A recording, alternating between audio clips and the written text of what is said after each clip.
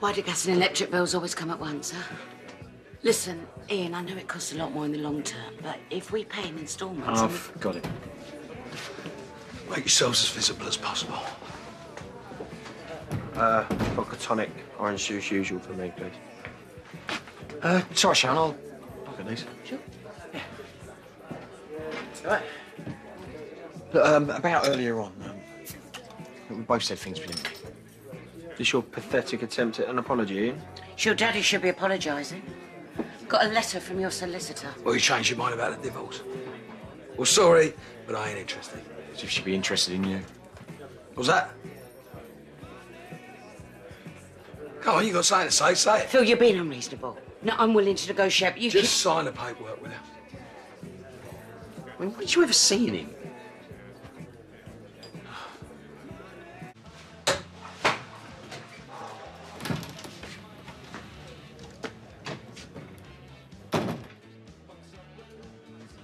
Phil.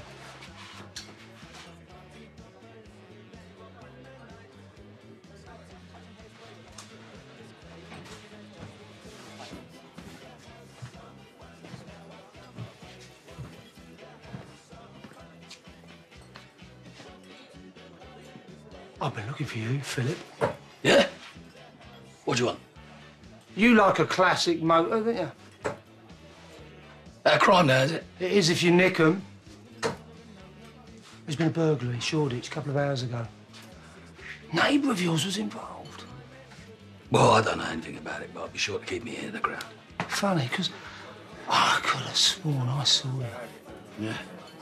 You must need your eyes tested then, mustn't you? Oh,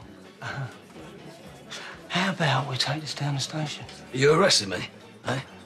Because if you ain't, sure go. If that's how you want to play it. Philip Mitchell, I'm arresting you. You're wasting your breath. He was here. Upstairs babysitting. Came about 3 o'clock and left at 8, wasn't it, Phil?